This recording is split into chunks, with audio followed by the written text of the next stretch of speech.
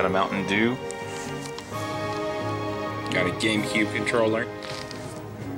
Got Pokemon XD. My old save file got deleted because my old memory card was corrupted, unfortunately.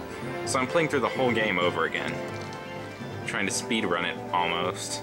Just get it done in a couple days. So I can play with Butterfree on it.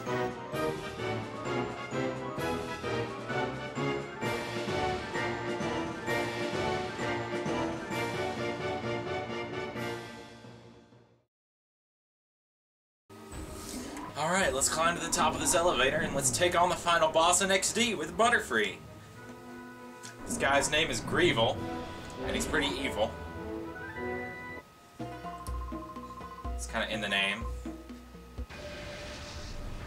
And he has pretty incredible yellow eyes, and they're really creepy. And he can do like this old man quake thing, where he like jumps and causes a huge earthquake. It's pretty cool. Anyway, he leads with Swellow and Manectric. Swellow actually isn't much of an issue due to its low attack power, and the fact that it only uses Aerial Ace, which is like a 60 attack power move. So I'm actually going to take out pretty much everything but Swellow first. And Manectric falls pretty easily. Next up is Starmie, which is a decent water type. It's got pretty good special attack and whatnot. And I think this one carries Ice Beam, and I don't want to be frozen or have any chance of getting frozen. So I'm going to take out this Starmie immediately.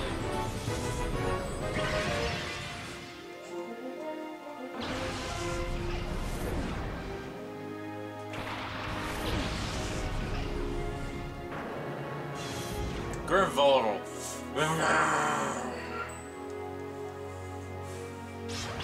I'm gonna take it out with Silver Wind.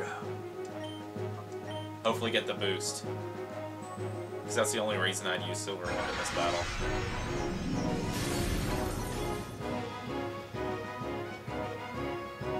Not a single boost.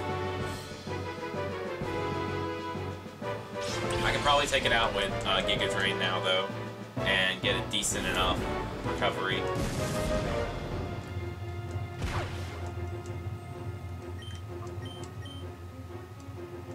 Maybe about like 20 to 30 HP. Yeah.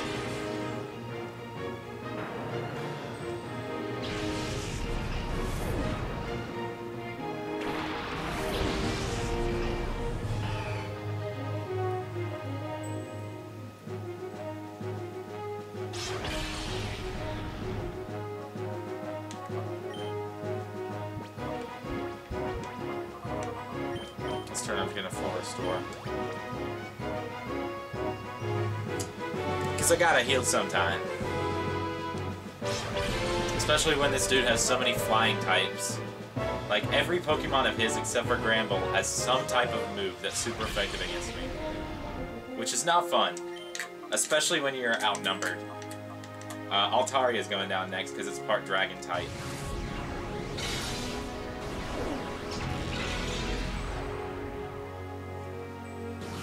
Tiniest sliver left. It almost looks like it's all gone, the HP. Critical hit is not good.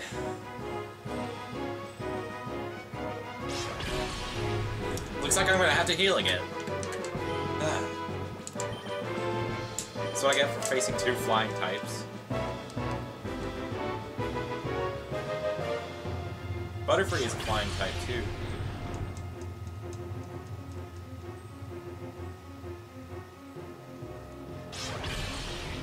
Another critical hit. Gosh darn it, Altaria. I really want to be at good HP for the final Pokemon, because it's my arch nemesis if you've watched the Fire Red solo run. Absolute worst Pokemon to go against Butterfree ever.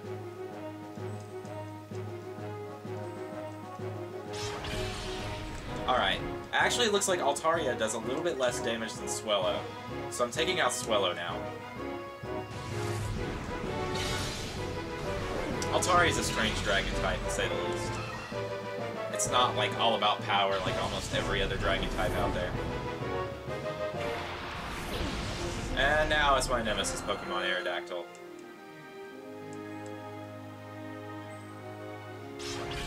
I'm just seriously hoping it doesn't get the Ancient Power boost. I'm good if I can survive that. If it gets the boost, it probably will be able to outspeed Butterfree. But we get nice recovery from the first Giga Drain, enough to survive an Ancient Power and an Aerial Ace consecutively. No boost, no boost, no boost.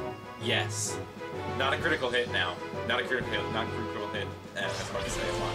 Okay, cool.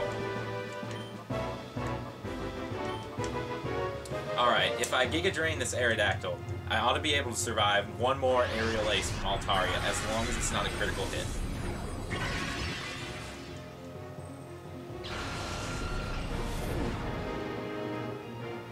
Not a critical hit, not a critical hit, not a critical hit, not a critical hit. Yes. Alright. So now we got the battle in the bag, because Psychic will take out Altaria.